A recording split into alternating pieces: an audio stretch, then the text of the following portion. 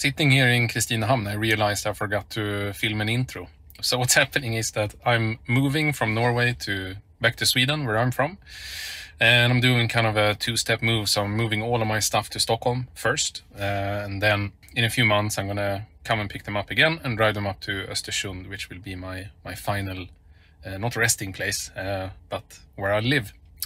So we have the Model 3 long range, we have the Colix aero loader, roof box on top, the one that looks like an alien head or something like that. And we have a trailer behind us that's filled with all my moving stuff, or most of it at least. It's about 550 kilometers or something like that, maybe 650, I'm not even sure, drive to Stockholm. Yeah, I think that's a good enough intro. So then we'll get back to past Linus, who will talk to you at different charging stops and stuff.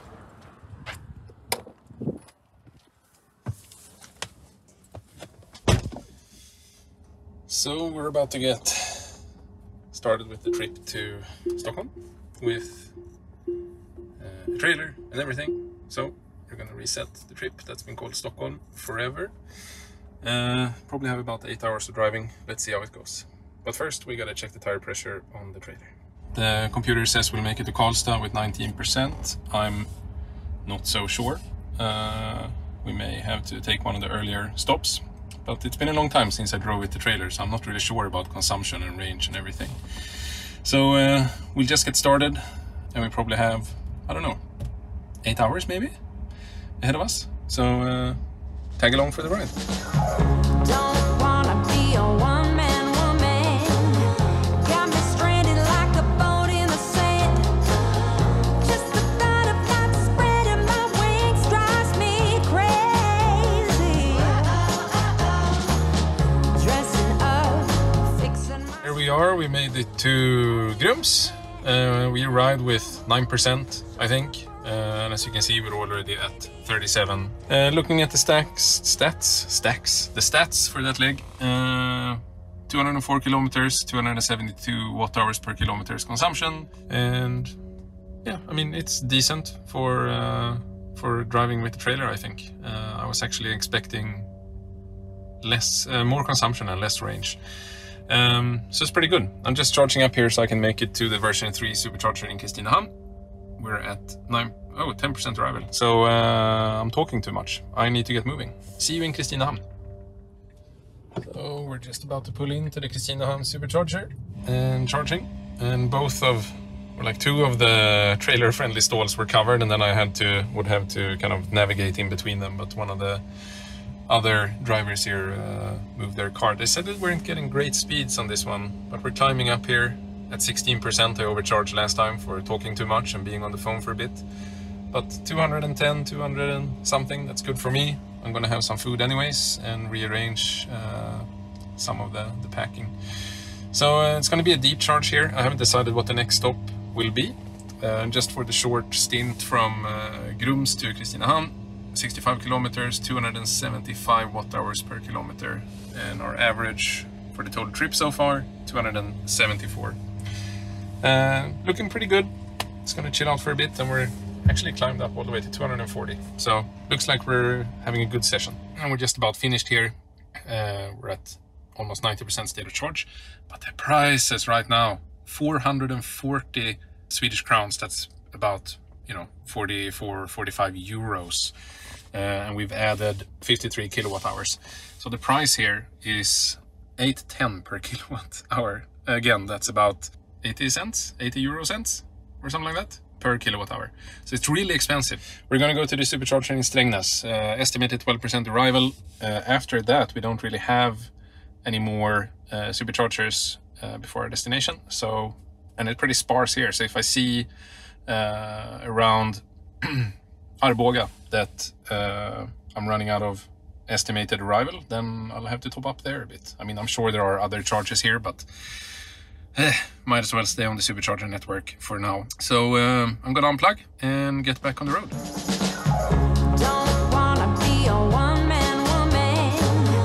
Got me stranded like a boat in the sand. Just the thought of not spreading. We'll see about this, by the way, because I'm not sure when you drive with the trailer, the car obviously compensates for consumption, and it tries to update It's estimates all the time, but I'm not sure if it compensates for speed as well. Because I'm driving in, it's mostly 110 zones all the way to Strängnäs, and I'm driving, you know, roughly 82 kilometers an hour GPS speed. And I don't know if that's taken into account when it estimates your arrival state of charge when you're driving with the trailer. So we'll keep an eye out for that. Currently it says 13%, and I'll update you a bit later. We're just driving through Örebro now. We've been on the road for, I don't know, 30 minutes maybe or so. And as we can see, the estimated state of charge arrival is kind of creeping up from 13 to 17 now, even though we have wet surface on the road. We should increase consumption. So I think we can conclude that when you drive with a trailer, the calculations don't account for the speed you're required to drive in your region. So in Sweden and Norway, the maximum speed with the trailer is 80 kilometers per hour, but it looks like the system is estimating that will drive the speed limit. So, you know, 100, 110, 120 eventually as we get closer to Stockholm. So one of the things about towing with a Tesla, if you didn't know, is that you can't use autopilot. You can only use adaptive cruise control, which is great in its own right. So you can just cruise along and don't need to, you know, constantly have your foot on the not the gas, the juice pedal. But something I wish existed from Tesla, actually a few things, but just in terms of transporting stuff like this. First of all, I wish there was a way to tell the car that there's a roof box on top, so it could use that to calculate range, to give it, you know, reduce it by 10% or however much it is. But also the possibility of using some sort of autopilot light, perhaps, when you're towing. So I understand Tesla's decision to not have autopilot active when you're towing, partly because I guess it blocks some of the sensors, especially behind, but also in terms of the jerkiness that might happen when you drive an autopilot with phantom braking and not handling merges very well. And if you want to disengage it, at least in Europe, it requires quite a bit of force on the steering wheel that may cause you to jerk and get some unwanted motion in the entire train, so to speak. But I wish there was like a autopilot light or something where it was just lane assist. So when I'm cruising along like this, that I could just plop it on, realize that it's not going to do some of the stuff that autopilot does, but at least it would keep me in the lane and I wouldn't have to constantly, you know, have my hand and focus on the steering wheel. Or always your hands on the steering wheel, but you get what I mean. But that's it. Estimated arrival right now, 18%. That's even though we increased our speed a little bit, still within, you know, legal boundaries. And it's wet, it's wetter than before. So again, probably, most likely, Tesla is not accounting for the fact that you're driving under the speed limit when you have a trailer attached to your vehicle. So we made it to Strängnäs through the rain. We arrived with 11% at last. We've been charging for 5 minutes and we already got 23% into the battery. This is our last charging, so I'm going to charge pretty deep again. I need some buffer when I get to my destination. This is an installation that has V3, but it doesn't have any trailer-friendly stalls, so I had to kind of pull in sideways here. So I'm covering a few stalls actually. Actually 4, not great. Stats for the trip. Since it started raining pretty heavily, 277 watt-hours per kilometers per... can't speak anymore. And we drove a total of 188 kilometers, 2 hours and 20 minutes. Still fairly low. I mean, the average is up at 275. Maybe I'm very off here when I say that it's low, but to me it is compared to previous experiences with trailers. And especially as heavy loaded as this one, plus the roof box and plus stuff in the car, plus rain. And it's only 9 degrees Celsius outside. It took us 24 minutes to go from 11% to 81%. That's some decent speed right there. So I'm gonna unplug and get going. I guess you'll join me out in the lovely weather this time. 1, 2, 3.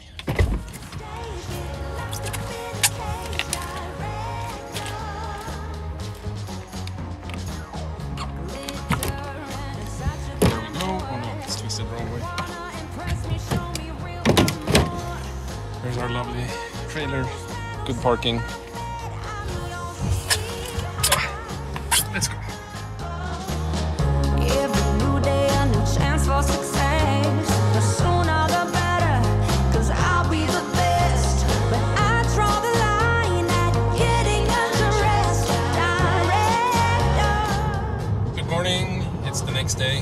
I was really tired yesterday, so I just arrived at my destination, went to bed and slept. Now I'm on my way to unload the stuff I have in the trailer.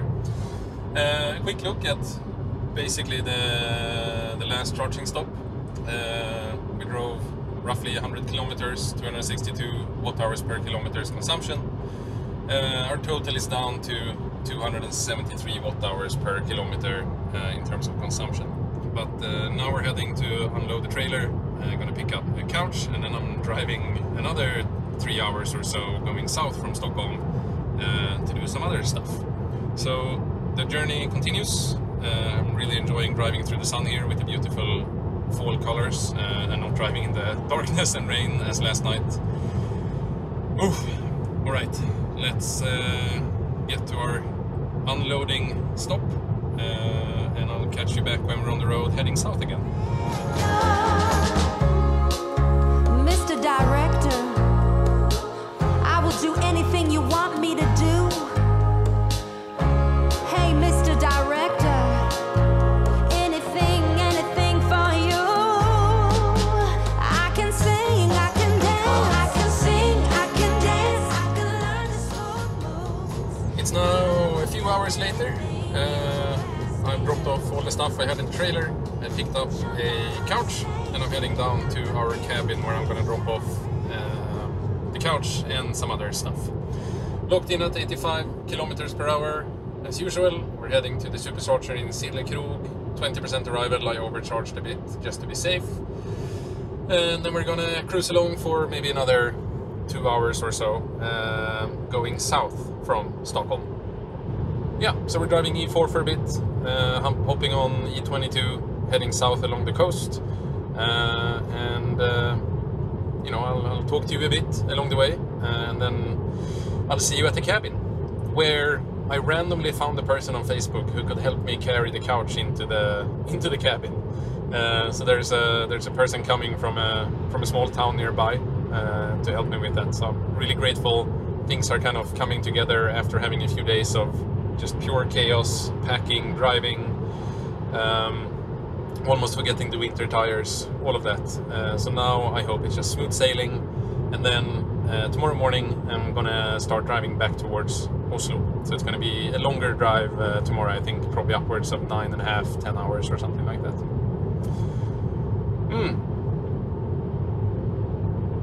Nothing more to report. Bye!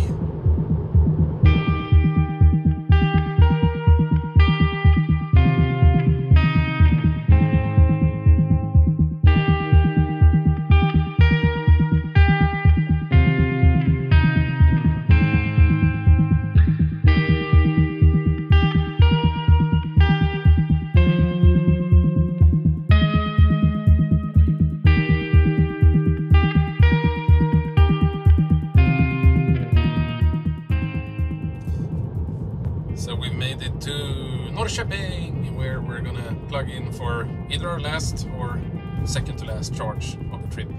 We have a charger at the cabin, so I can roll in there with 5% and we'll be fine. So we're just gonna find our way here. I don't think I've ever been to this charger before. So we'll see if we have some trailer-friendly stalls, if people have parked in a way so that I can use the trailer-friendly stalls, or if I'll have to, you know, move around like I did at the last charging stop, which I didn't film in Krog, just a quick one where I had to share a charger, so I just ate and got out of there as soon as possible to get to this charger in Norrköping. Just pulling in here with a healthy 8% state of charge. Seems to be a pretty busy supercharger with, of course, a lot of the trailer-friendly stalls occupied. So let's see if we can find a spot. There we go. We found a stall that we didn't have to share. Can't even speak anymore. Let's see what we ramp up to. It's a version 2 installation. Either we stay here a bit longer and we go all the way, or we stop at the version 3 supercharger closer to my final destination. So the trip coming here, 87 kilometers, 267 watt-hours per kilometer. We were cruising a bit faster together with some other cars, hovering around 90. not very much more to go. The total trip so far, 773 kilometers, 268 watt hours per kilometer average consumption, which is fine. I think the biggest hurdle on this trip is the price on the superchargers in Sweden. Let's see what the price is here. We're paying 7 crowns and 90 öre, as we say, so roughly 80 euro cents or something like that. Started to rain. Gotta expect a bit of a higher consumption going the last stretch, but I'm just gonna chill in the car. I got some, well, I had some Ahlgrens bilar and coffee. I don't have anything right now except for water. Yeah, we'll charge up. I'll see you back on the road.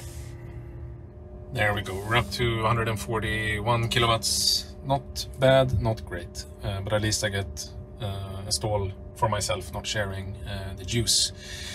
And we only need another 30% or so. I'll give myself maybe a 10% buffer since it started to rain. But then we'll get going on the last, finally, the last stretch for, well, just today really, and then tomorrow morning I'm gonna drive another 10 hours. So I get a bit of rest at least. I'm gonna jump in the cold water, maybe jump in the sauna, light a fire, who knows. So let's get up to, what's that, like 35% or so? No, I can't do math. 45%. And get back on the road as soon as possible. I'm not really sure what happened here, but suddenly the charging speed dropped to 60 kilowatts. And there is no one sharing with me. That's the stall back there. That's on the same cabinet. So, luckily I only need another 5%, so I think I'm just gonna leave it like this. And then we'll get rolling on the last leg. Okay, something really strange happened. It was at 60 and I was just like, I might as well just turn off the AC for now to let as much juice as possible go into the battery. And as soon as I did, it just jumped up to 144 and now I got the AC on again, or climate control, and it's just pegged at 144. I have absolutely no idea what happened. Maybe the entire station got overloaded or something, and I think one of the person from the car next to me that's on a different cabinet came over and looked at the number on my stall. So maybe it was something that hit everyone. But regardless, we have a 12% arrival. So let's just unplug and start driving.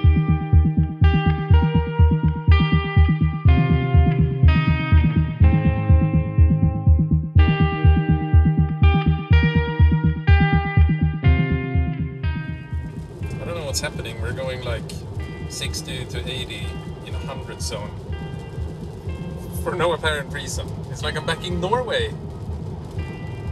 Så hyggligt då.